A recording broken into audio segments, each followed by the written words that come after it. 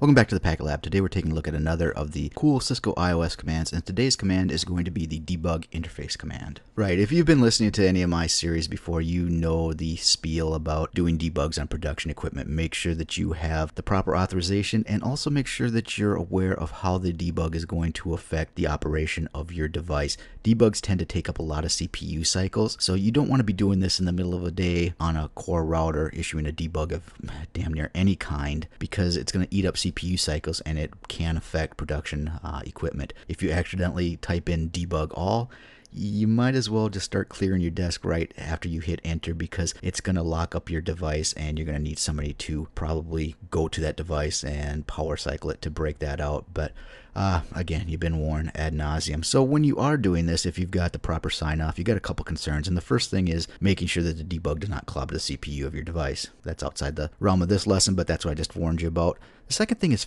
filtering the debug output so you can get to the information that you need to troubleshoot your issue. So when you're issuing debugs, you're going to get a lot of output generally. And in cases where you're debugging a protocol, that protocol might be running on a number of interfaces on your device. So, in a lab, if you're troubleshooting, let's say OSPF, it might be only running on a couple of interfaces and there's not much traffic there. But if you're on a production router, say a core router, you could have, multiple interfaces. I mean, into the hundreds on some devices that are running that protocol. So in that case, what you want to do is you want to limit the output of your debug, because otherwise you're just going to get a dump from every single interface and you're going to have to filter through that. And even filtering through it, you can say, all right, I'll just log it to the buffer and then I'll do a show log, include that interface.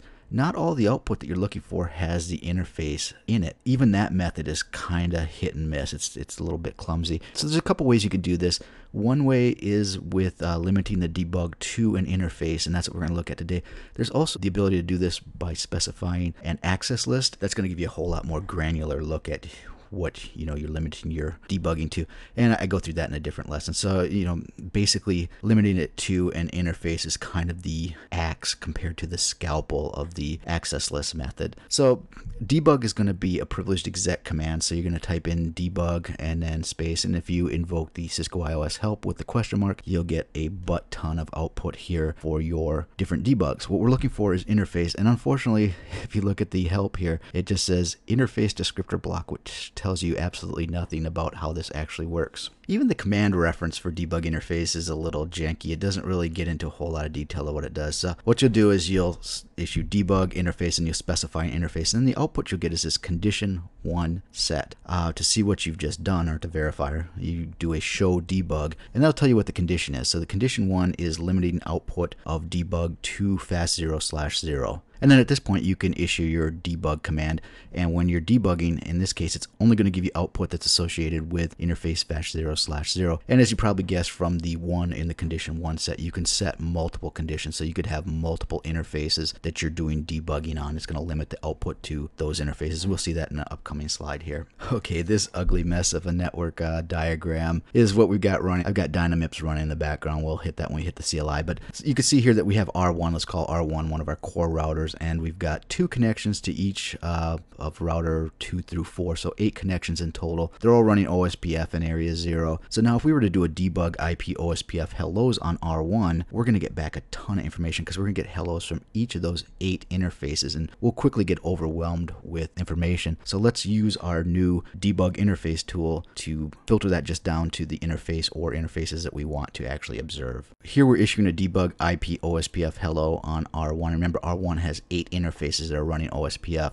So this is without the debug interface condition being set. And you can see we get back a butt ton of information. We're getting stuff from fast0/0, 00/2, fast2/0, blah, blah, blah, blah, blah. So we're seeing all the hellos on all the different interfaces. You can see here, we've been running this for about 6 seconds here, and we get all this. So very quickly, you're going to get a ton of information. Like I said, you can parse through that either manually or start, using some greps, but it's a whole lot easier to use the debug interface command, as we'll see in the next slide. Okay, so we're on R1 again. This time we just want to see the output that's specific to fast Ethernet 0/0. So we issue our debug interface f0/0 command. We see that condition 1 is set. If we were to issue a show debug at this point, it would show us that we have this condition set to just show the stuff coming from f0/0. So let's go ahead and run our debug.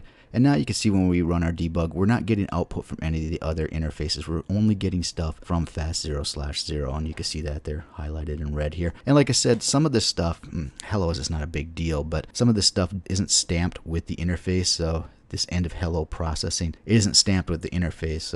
In this case, it's not a big deal, but depending on your debug, it might have more information, and in particular, it might have information that you're actually looking for that is not stamped with the interface that it's being received on. So we issue our undebug all to stop all debugging. And so this command is very beneficial in this situation because we didn't get all the output from all of the other interfaces that are running OSPF. We just get the stuff that we want, and then we can more easily troubleshoot our issues. And as I mentioned earlier, you can have multiple instances of the debug interface running. So in this case, we're on R1, and in this time, we want to see not only the debug output from fast0/0, but we also want the output from 00/0. So what we do is we issue the debug interface fast0/0, followed by the debug interface 00/0, and you see condition 1 and condition 2 are set. So now if we do a show debug, we can see that both of these conditions are set, and when we issue our debug, we're going to see output from both fast Ethernet 0/0 as well as 00/0. So it's pretty cool because you can turn on as many interfaces as you like and just debug those. The thing to keep in mind though, and we'll see this in the next slide, is when you're issuing a UAll, which is short for undebug all, it's turning off all the debugging. It does not clear these conditions.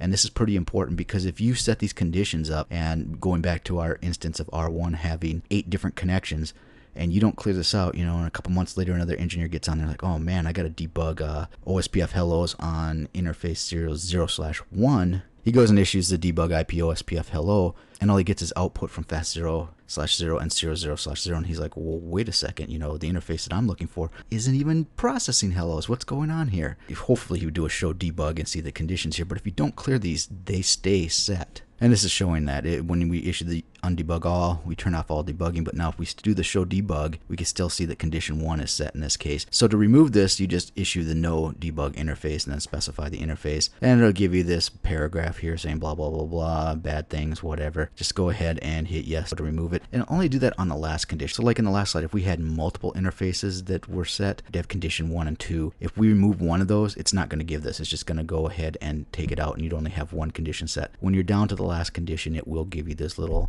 spiel here, and then you can decide whether you want to remove it or not. But cleaning up after yourself is going to be pretty important in this case because you might catch somebody off guard, you know, months later when they're doing some troubleshooting using debugs, and you've got the conditions set to only specific interfaces. All right, let's get some hot CLI action cooking here. So I'm on R1, and this is the same setup that I showed in that diagram. If I do a show IP interface brief, and I'm just going to show the interfaces that got IP addresses assigned. You can see we have a bunch of interfaces here. Do show IP OSPF neighbor. We've got a bunch of neighbors, and basically take a look at this. We've got 2 neighbor connections for each neighbor. We've got one that's going to be on an Ethernet connection and then one that's going to be on a serial connection. So if we go ahead and say, ooh, we got an issue, let's debug.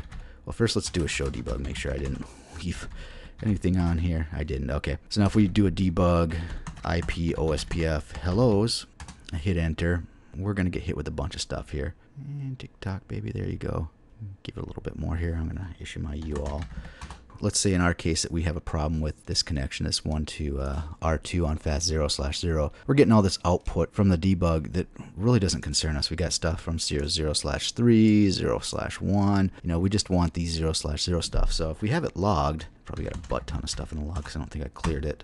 Yeah, I do, but you could do a show log, include net 0/0 just to get all the stuff that specifies fast Ethernet 0/0, and that might be sufficient for what you're doing. But like I said, with some debugs, it's going to give you output that doesn't have this isn't stamped with the interface. And so let's go ahead and limit our debug just to fast Ethernet 0/0, and the way we're going to do that is with the debug. Well, let's invoke the iOS help with the question mark, and you'll see, yeah, there's a ton of stuff. Interface descriptor block doesn't tell you a lot here, so let's break out of this, and we're going to debug interface, and we're going to make it fast 0/0. You can see it gave us that condition 1 set. So now if we do a show debug, we should see our condition, and it is on fast Ethernet 0/0. So I'm just going to up arrow to get my debug, and we might have to wait up to 10 seconds on this. Let's wait for a second. Hello. I'll pause the video because I don't know any jokes. Good enough. All right.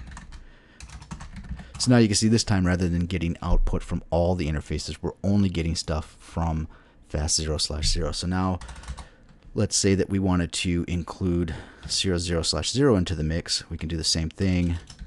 0, and it says condition 2 set. Let's have fun and make it 3 of these guys. Woo! 3 condition set. So again, if you do your show debug, you'll see that we're only going to be outputting debug information for these 3 interfaces. So now if we go ahead and up arrow and hit our hellos, or hit our debug for our hellos, we'll see some hellos here. So you can see the output was from fast Ethernet 0, serial 0, and 00/1. So those are our 3 dogs right there. So now we do an undebug all and we log off and we're done for the day, right? Not really, because we do a show debug.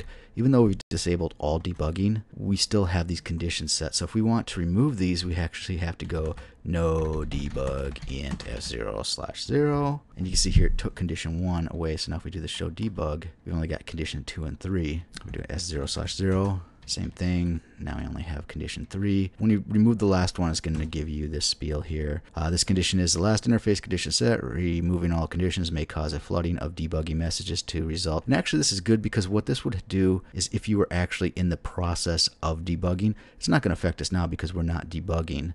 Let's go no. Now let's go ahead and debug our hellos. Just to show you this in action. So we're debugging our hellos. We should only be seeing stuff on 00/1. So now if I go ahead and remove that condition and I say yes, there we go. See, now we start getting stuff from all the interfaces. So it actually is pretty good to read through this, but it's really only going to affect you if you actively have debugging running. Like I said, cleanup is great. One of the other things, you know, always clean up your debugs. Always issue the U all to stop all debugs or your specific debug. But you can see here that if you're filtering only on a particular interface and you're doing a debug, the output wouldn't be a ton, so you might just log off and forget about it. So then when somebody comes by to clean this out, if they go ahead and remove this, they could get hit with a ton of stuff and it might, you know, bring your router down. Anywho, that's it in a nutshell here. It's actually a really good command. It's very good for troubleshooting, especially when you're going to be running debugs, because you want to just debug on only the stuff that you need to look at rather than, you know, wasting a bunch of CPU cycles by debugging everything on the router. So just in summary, when you're debugging, you've got a couple concerns. You don't want the debug to knock out the CPU of your device, so you want to make sure that you know what a debug is going to do before you apply it. And the second thing is that you're going to get a ton of output generally, and you want to filter that debug output so you can get to the crux of your problem, so you can get your troubleshooting done faster and more accurately. So now the debug interface is going to help you with that second issue, because what it's going to do is it's going to limit debug output to specific interface or interfaces. You can specify a single interface or multiple interfaces. We saw this on the slides as well as on the CLI. One thing to keep in mind is that when you're done with your debugging, make sure you go through and remove the conditions. Otherwise, they will stay there even though the debugging has been turned off. This is really a good command to have in your iOS troubleshooting toolbox. And as always, I hope this helps you on your route to becoming a network god.